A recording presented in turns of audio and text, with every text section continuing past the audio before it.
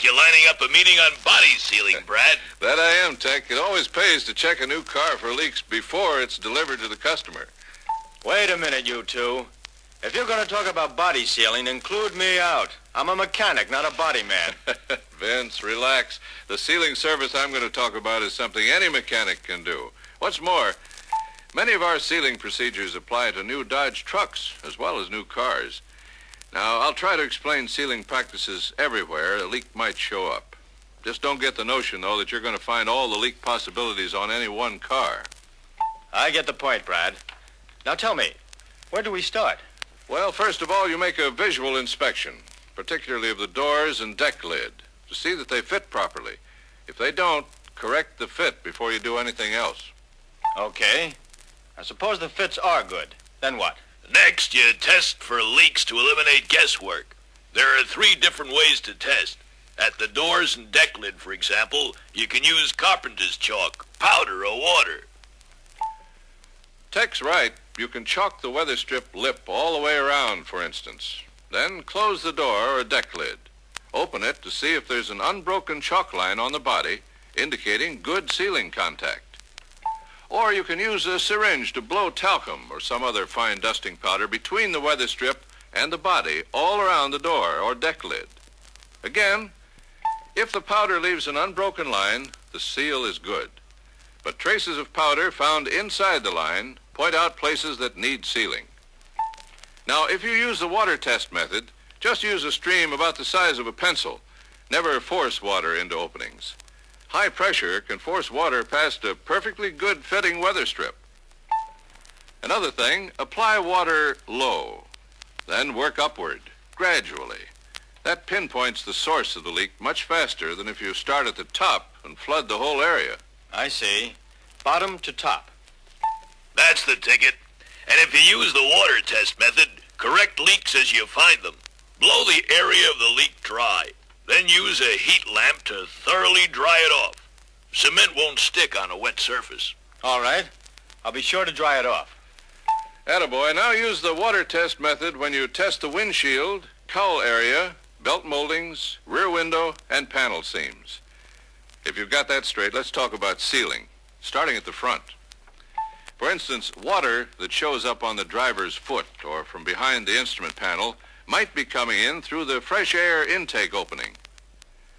The cowl vent panel, containing the intake grill opening, fits on top of and is welded to the cowl upper panel. Occasionally, water might get by the welded seams. If that's what you find, remove the grill.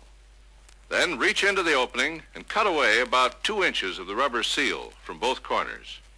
That will expose a small moon-shaped opening. Clean and dry the area. Then apply body sealer to the exposed seams in each corner. Pack the sealer well into the seams. That all there is? No, other points may need attention, so check for a possible leak into the passenger compartment through openings at the rear ends of the lower struts across the grill opening. Body sealer packed into the openings will do the trick. Besides that, check the seams at the ends of the plenum chamber where the dash panel flange and cowl top panel are welded. Body sealer pressed into the joint as far as possible will prevent any leaks. I see. Also, seal the lower seam formed by the air intake panel and the cowl top panel for a distance of about 6 inches from each end. Fine. Now, another possible source of leakage is at the windshield opening, between the fence and the weather strip. To make corrections here, always remove the moldings. Apply sealer under the weather strip, between it and the metal fence. Occasionally, there are holes in the drip rail where it joins the header, especially at the center directly under the rail. Be sure to fill them with sealer. Also seal the 3 openings in the center of the windshield fence trough at the bottom.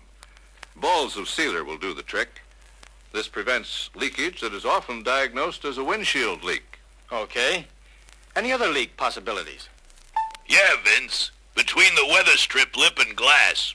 Force an approved black weather strip adhesive in there with a gun. After it sets, you can remove any excess by putting masking tape over it, removing the tape and with it the excess adhesive. A good tip, Tech. Now, here's another point. There might be open seams where the windshield pillars are welded to the roof panel on both sides. Also, down outside the windshield pillars. These seams continue along the side panels to the dash. So apply body sealer the full length of the seams and into the molding attaching slots on both sides. Before reinstalling all moldings, put balls of body sealer at each attaching screw hole. Put sealer on each of the lower molding screws you reach through the fresh air grill opening, too. After installing the moldings, cover attaching bolt nuts with sealer. Say, while we're still near the dash panel, don't forget that water might get past the grommets and attaching bolt holes. Oh, sure. In that area, I suppose I just pack body sealer around the fasteners, bolts, and screws that stick out, huh? Right. Seal every point you see that water might leak in. Push grommets firmly in place before sealing, and put a ball of sealer in each grommet hole. Use a gun to apply beads of sealer around the brake master cylinder at the reinforcement. Also, around the accelerator pedal mounting bracket and the hood hinges. Put a ball of sealer over the top fender bolt at the cowl panel, under the rear edge of the hood. Check the blower housing seam, too, and apply sealer there if needed. This will prevent engine exhaust fumes from entering the car.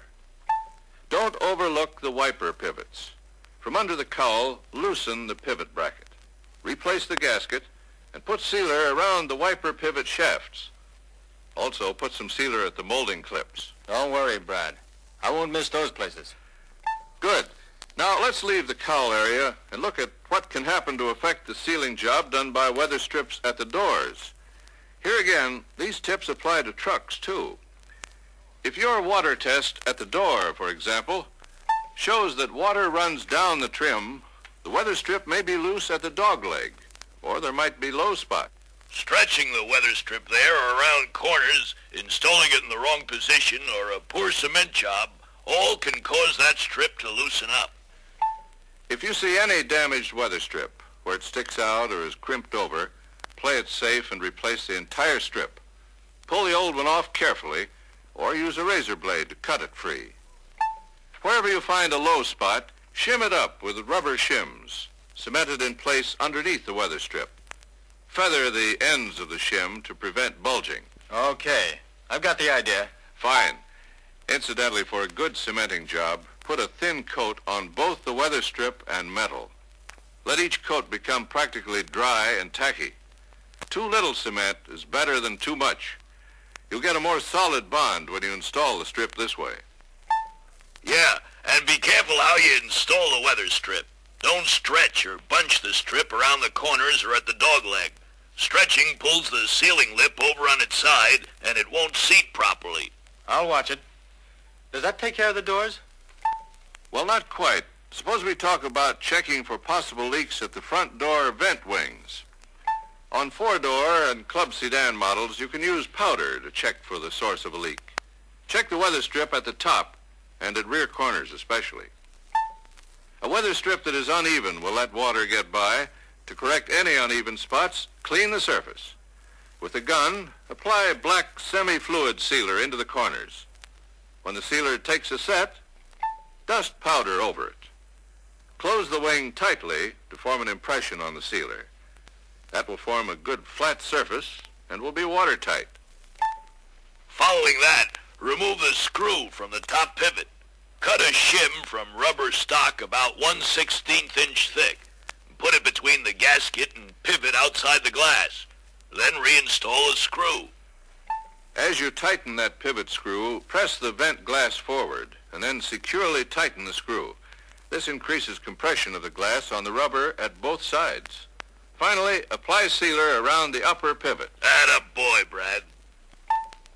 Now, somebody please turn the record so we can cover vent wing sealing on other models. We were talking about front door vent wings, Vince. Here's how you seal them on some of our other models.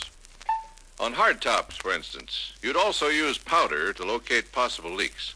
Water usually gets by when there isn't enough compression between the glass and rubber. So to increase that compression, roll back the weather strip lip at the rear and at the top. Put a length of heavy wrapping cord between the rubber and metal inside the body. Remove the screw from the top pivot as you did on the other models. Cut a 1/16 inch rubber shim. Place it between the gasket and pivot. Reinstall the screw. Press the vent glass forward and securely tighten the screw. That increases compression at both sides and at the top. Apply black semi-fluid sealer at the upper pivot on the door. Suppose water gets in behind the lower pivot and drains down the trim on the inside. In that case, you check to see that there's a drain hole drilled through the weather strip and the retainer channel. If there isn't, you'll have to drill one. On Plymouth and Dodge models, drill a 1/4 inch hole about 9/16 inch forward of and outside of the pivot. On DeSoto and Chrysler cars, drill the same size hole just to the rear and outside the pivot. Here's another fix, Vince. You can correct a leak at lower front corner of a glass and frame by sealing the joint with black weather strip cement. Okay. I'll have no trouble with that. You'll find most window sealing something you can do, Vince. Take that stationary rear quarter window, for instance. It sits in a rubber weather strip in the opening. Leaks there may be traced to improper sealing between the lip of the weather strip and the outer reveal panels, or between the outer reveal panels and the body opening. Water can get on the package shelf or drain down on the rear wheelhouse and be deflected under the rear seat or into the luggage compartment. The first step is to use a gun to apply black semi-fluid sealer between the weather strip lip and the reveal panels. Be sure to add a little extra sealer at both lower corners. Then lay a bead of sealer in the seam of the rear door lock pillar reveal panel, also at the top and bottom of that panel. The next step is to lay a bead of sealer above the curved reveal panel. Paint the bead to match. Also put clear sealer on the seam above the belt line. Suppose I do that and water still gets inside. In a case like that, remove the garnish molding. Take out the quarter window and weather strip and separate them. Pack body sealer into all three corners. In addition, put sealer on the seam at the pillar and against the metal fence all around the opening. Put sealer in the glass groove of the weather strip and install the weather strip on the glass. Put sealer in the fence groove of the weather strip. Next, install the quarter window and weather strip in the opening and the inside garnish molding. Finally, run a bead of black semi-fluid sealer under the outer lip of the weather strip. Okay, Brad, I've got the picture. Fine. Now on rear quarter windows that pivot, there's no mechanical hinge. The weather strip does the hinging. A toggle lever and strap permits full opening or full closing of the window. Leaks at this pivoting window usually mean too little compression between the glass and weather strip, and between the weather strip and quarter panel. How would I increase that compression? You'd remove the aluminum garnish molding. Then move the toggle bracket in toward the center of the body as far as possible and retighten the screws securely. If you have to seal around the quarter window, Vince, use a gun to put black semi-fluid sealer between the weather strip and body opening. Okay, Tech. I'll gun it in wherever it's needed. Attaboy. Now at the rear window, water might enter at the bottom between the fence and the weather strip. From there, it could go to the rear wheel housing, under the rear seat, or into the luggage compartment. If there is a leak at the bottom of the rear window, remove the lower outside molding so you can seal at both lower outer corners. All right. Once the molding's off, how do I go about it? Well, you remove all the old sealer in the trough. With a damp cloth, wash off any soap solution used during installation of the rear window. Sealer won't stick on a soapy surface. Use a wedge or clothespin to pack body sealer smoothly against the weather strip lip. Also, pack sealer in the openings at the lower end of the drip molding, where it joins the roof rail and quarter panel. This is very important.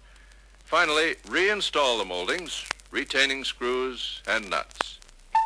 Don't forget to put balls of sealer on the nuts in the luggage compartment, Vince. Also on the garnish molding screws at the sides of the rear window. Will do, Tech. That sounds like a good idea.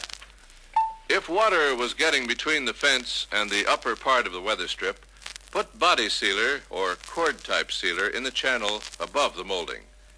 Pack it in place with the wedge, and then paint it. Good.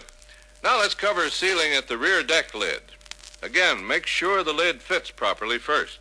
Water test with the help of a man inside who can use a flashlight to check for points where the weather strip doesn't make good contact with the lid. Suppose I do find such a spot, Brad. Then you have to shim the weather strip at the point where it is low. That means pulling the weather strip out of the retainer. Okay. I'll shim up the weather strip at any low points, and I'll feather the shim edges before I cement them in place so there won't be any bulging. Good. Now on Dodge, DeSoto, and Chrysler cars, you can cement the weather strip in its retainer. Use very thin coats. Let them get almost dry, and then press the strip into the retainer. On Plymouth cars, the weather strip is simply locked in its retainer and isn't cemented. But there's one place on all cars where Vince ought to be sure he uses plenty of cement. Hey, Brad? Tech's right. Be sure to use plenty of cement at the retainer joints. Don't be stingy at those places. Let the cement fill up any open cracks. Okay, Brad. Will do. Never use body sealer at the retainer joints instead of cement. Sealer will affect the sticking power of the cement and the weather strip might come loose. Oh, all right. No body sealer. Say there's one spot where body sealer comes in handy. That's if water gets between the weather strip retainer and body panel. That's usually due to small holes in the plastic sealer. Sealer at those seams will help. Now, you might find you'll have to put balls of body sealer at the side molding clips and studs on the rear fender and quarter panels. Also, seal at the medallion and name studs, the license plate frame and name studs. Besides these, remove the rear fender fin moldings on Plymouth models so you can seal the holes and seams under them if needed. After reinstalling the fin moldings, put balls of sealer on each stud nut. You reach them from inside the luggage compartment. And on some models, remove the rear fender moldings to seal up any seams or openings. On Plymouth models, remove the tail lamp base and put a bead of sealer between the base and fender. In addition, check the joint between the gas tank filler tube opening flange reinforcement and the quarter panel. In this reference book, there's more on how you can seal at that point, along with sealing tips on other body models, like the rear quarter window on the Plymouth two-door hardtop. Good news, Tech. I can sure use that information. Attaboy. Well, now we've covered all the leak possibilities. Just to give you a complete story, you probably won't find more than one or two of these conditions that need attention on any one car.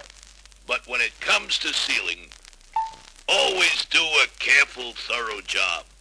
Our customers look for top service when they put their cars in master technician hands. Let's make sure they always get our very best.